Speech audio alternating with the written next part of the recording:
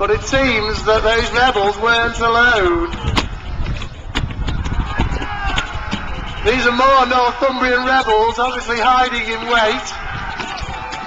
And the Huscarls are trying to form a defensive shield wall, hurling their shields back against one another to defend themselves against an ill-coordinated onslaught by the rebellious Northumbrians. A weapon built for one thing only, for thrusting into enemy flesh. Very pointed at the end and very well constructed. As they seize their gladius, the last weapon of resort for the legionary is the putio, the dagger. Hand-to-hand combat at its most brutal, this would be used perhaps to stick in the jugular vein of your enemy. Picking up momentum and eventually leading to a charge towards the audience.